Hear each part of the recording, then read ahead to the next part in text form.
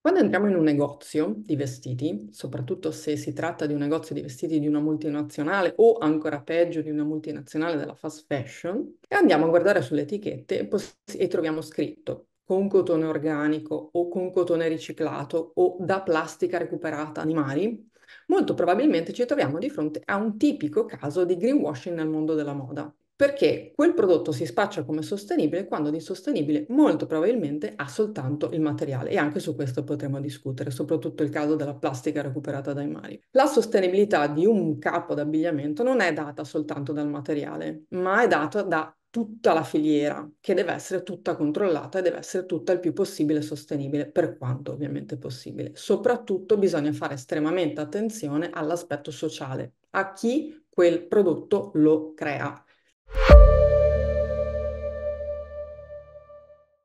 Io adotto due strategie, una più semplice, che è questa: controllo quali linee lei propone. Se soltanto una delle linee d'abbigliamento che propone contiene qualche elemento di sostenibilità, come eventualmente il cotone organico, e tutte le altre no, molto probabilmente ci sta fregando col greenwashing. L'altra strategia che adotto è quella che direi di trasparenza. Andiamo a verificare la trasparenza di quell'azienda e spesso si trovano tutta una serie di dati all'interno della pagina dedicata alla sostenibilità sul sito internet di quell'azienda. Se risponde a tutta una serie di domande come dove sono state estratte le materie prime o coltivate le materie prime, dove è stato prodotto quel capo, a quali condizioni è stato prodotto, se è stato rispettato il lavoro di chi quel capo l'ha prodotto, e se risponde a tutte queste domande, quell'azienda probabilmente non sta facendo greenwashing, è un'azienda seria.